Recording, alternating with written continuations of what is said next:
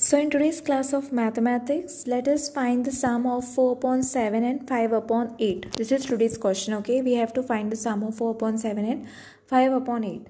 So basically here the denominator is different. So let us see what happens when the denominator are different, how you are going to solve. First you all can take down the question, find the sum of 4 upon 7 and 5 upon 8. Now let us find the sum of these two numbers. So first you all write down here. Okay, here 4 upon 7 is equal to, how you all have to write this? 4 upon 7, take 4 upon 7, multiply it with the denominator of other. Both numerator and denominator have to multiply with this one. Cross multiply it is like, okay, 4 upon 7 you all are multiplying it with 8. Okay, and what you all are going to get? 4 8s are 32, right? And 7 8s are 56. And next number is what? And your next number is 5 upon 8. 5 upon 8 is equal to 5 upon 8. Multiply it with 7.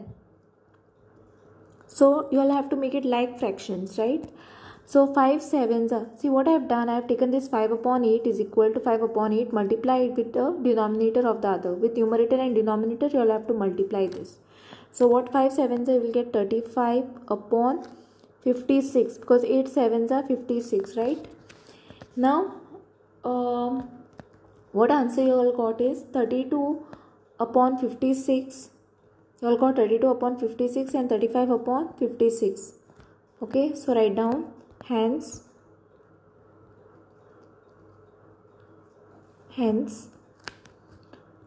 32 upon 56 and 35 upon 56 are like fractions. Are like fractions. Okay, because the denominator is same. Here you all can see the denominator is same. That's why you say it is like fractions. Therefore, you can say therefore the required sum is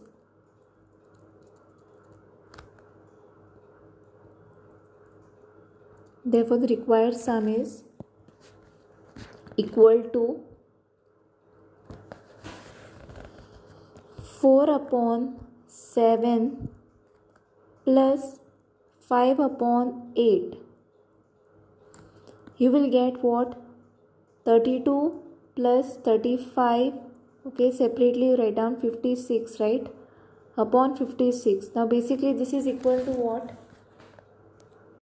It is equal to 32 plus 35 upon 56, right?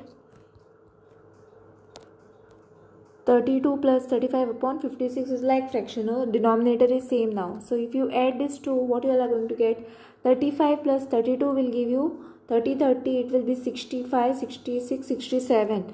So you will get 67 upon, your answer is 67 upon 56. So I hope you all have understood how to find the sum of 4 upon 7 and 5 upon 8. And here especially when the denominator is different.